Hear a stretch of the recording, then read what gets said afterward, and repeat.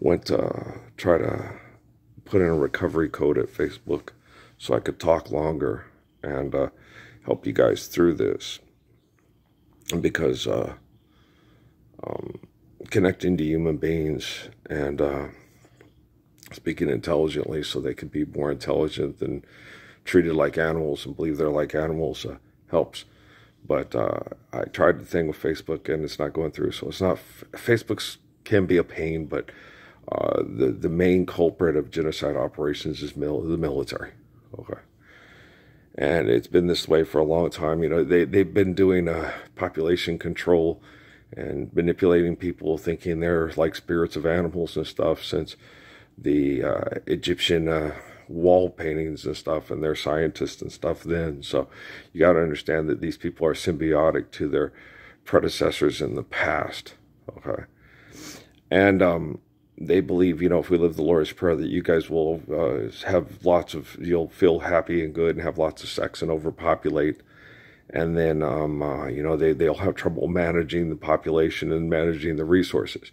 We're already destroying and misusing the resources, building $1 million mobile homes to move around and feel, you know, successful and adequate and sexually prowess, and houseboats that go 16 knots with helicopter pads and all these disgusting things. Is like, you really think if we live the Lord's Prayer and live like Abraham, instead of think we're dogs competing over the top sex cult, irrational behaviors that will overpopulate the world and destroy the ecosystem?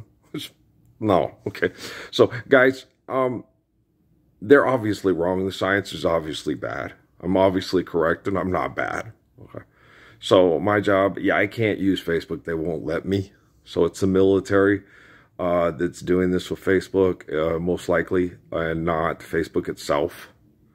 So the kids at Facebook apparently couldn't help me if they tried. The YouTube thing is working right now. For some reason, yes. Do I know why? No, I'm not an idiot. I don't fucking kill people for a paycheck and try to justify it with a bad science project. But, you know, you got to understand, guys, they had a virtual presence and they explained it to me because of who I am in my house from the time I was a kid. Okay. So don't imagine, understand that if we were living the ways of Jesus Christ, and then it accepted the affirmation of Muhammad, you know, or Haile Selassie, or anybody along the way, that they wouldn't have been studying me like an animal and then treating me like one and then saying I'm an inferior animal to them. Okay, do you understand? Okay. So there wouldn't have been all the sexual deviations. They wouldn't be able to manipulate people with sexual comparisons like they still do now. Okay, with football, look at Detroit.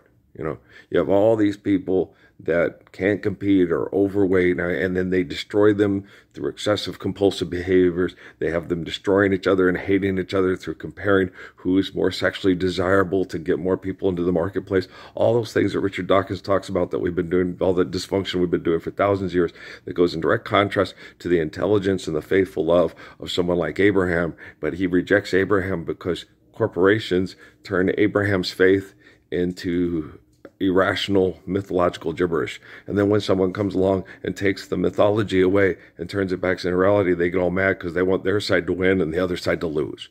And then you all bet on FanDuel who's going to win and how many touchdowns they're going to score in a goddamn football game. And it's disgusting. I'm a man. Now you act like a man and stop acting like a fucking trained sex cult performance animal on TV, because your children don't deserve your fuck. They deserve my love. Now make your love like my love.